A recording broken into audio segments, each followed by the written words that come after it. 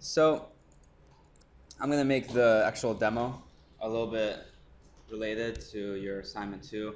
Here I've just modeled a very quick sketch of a form for a building. I have an exterior shell, I have some interior volumes, I have a base plane. I have them separated out on different layers. So I'm just going to go in and introduce you to Grasshopper and really talk about Grasshopper as a way not to create crazy parametric form from scratch, but as an analysis tool to help you link to different analysis solutions, but also to start to bring in forms that you're generating from Rhino. So you don't need to actually use Grasshopper to generate all your form. You can model in Rhino the way that you always do, and then selectively start to pull things in to Grasshopper as a way to analyze and get some kind of quantitative feedback about what you're doing and what your design, how your design is performing. Okay. So really basic Grasshopper.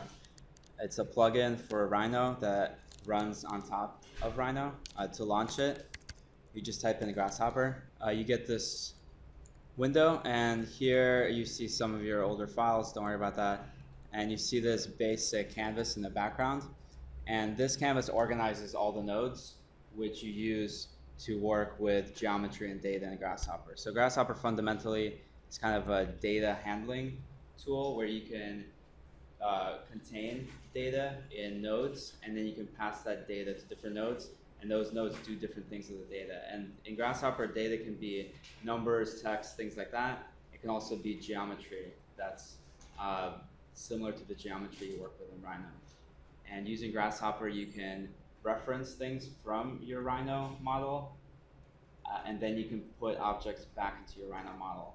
But fundamentally, things that are within Grasshopper stay in this virtual Grasshopper environment until you physically place or bake them into your Rhino model. So the first thing we can do is just start to place some nodes into our work plane. Grasshopper is organized along a series of workbenches. You can see them up here. There's parameters, math, sets, vectors, curves. These are, each one of these icons is a node that does a specific thing, and they're organized by their function. By default, you're going to see, I think, 9 of them up to transform. That's what comes with the base installation of Grasshopper. One of the most powerful things about Grasshopper is that you can easily install libraries that give added functionality and added tools that are coded by either by the people that make Rhino or by third parties. We'll get more into this next week of starting to use outside libraries specific to do specific things that we want to do in this class, like solar analysis. But by default, you'll get these, and then next week I'll go over how to install other libraries. So here I have a bunch of other stuff. Okay, so the basic, to start off, we can just drag one of these nodes onto our workbench. So you can do that by going up into your menu docs here. You can just click on one of these nodes and then drop it into the workbench. And now it lives here. Okay. So in the parameters are all your different data objects. In geometry, there's all different kinds of geometry, and this is geometry that's referenced from Rhino. So you can see a lot of the familiar things like points, circles, curves, planes, boxes. These work the same way as any geometry in Rhino. You also see some other kinds of things like vectors, which is how you deal with motion and direction in Grasshopper, and different things like fields and pipelines. And then primitives are the other types of variables or parameters, and these are numbers, text, just different kinds of pure data that you can work with. Okay, so to start off with, I will create a geometry node. So the first thing I can do is, once I have one of these nodes, you can see by default this node is orange. That means that it's missing an input. So all of these nodes in Grasshopper work as sort of mini programs that take an input, do some kind of processing to that input, and then generate an output. And you can see it graphically here. There's a box, and then there's this handle here, that's the input, and the handle on the right side is the output. And all nodes work exactly the same way. Okay, so the way this works is basically I have some data here. I can pass it data, and then this does something to it, and I can pass that data out. Okay, so right now it's orange. Means there's some kind of warning. If you click on this warning balloon, it can tell you what's wrong. So basically saying that this parameter geo failed to collect data. It means that it's an empty container, there's nothing in it. So the first thing I can do is I can reference a piece of geometry from Rhino into this container. So to do that, I can right click on it and go to set one geometry.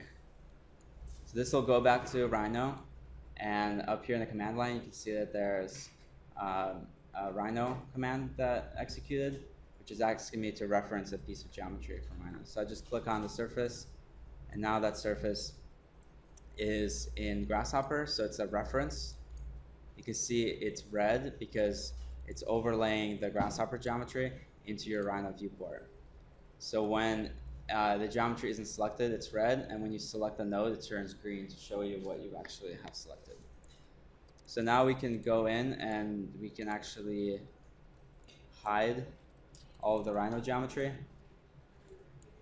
And you can see the geometry here. So this thing is just a preview of what's going on in the Grasshopper. It doesn't actually exist in Rhino. You can see you can't select it.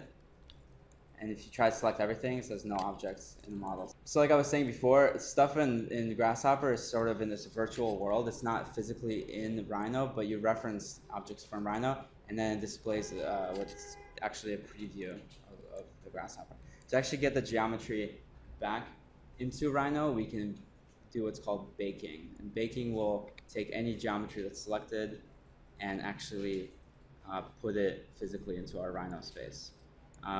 So to bake something, we can create a new layer here. We can select the layer, and then you can right click on any node and go to bake, and it brings up this bake menu, and it asks you which layer you want to bake it on. By default, it'll have the selected layer selected, but you can select any of the layers from your model. There's some other options, grouping, things like that, and you click yes. And you can see that now that geometry that was in Grasshopper is now in Rhino. So we haven't done anything to it, so it's the same shape, but it's actually coming from Grasshopper. Okay, so a couple of other options in Grasshopper. Up here are the preview options. So again, what's shown in Rhino with this red and green colors is just a preview of everything that you have in this window. And you can change how that looks. Basically, you can turn the preview off. So if you don't want to see anything that's going on in Grasshopper, you just hit this closed eye. You can preview as a wireframe. So if we get rid of this, see now I'm just looking at the wireframe of the surface. And finally, you can see the solid surface.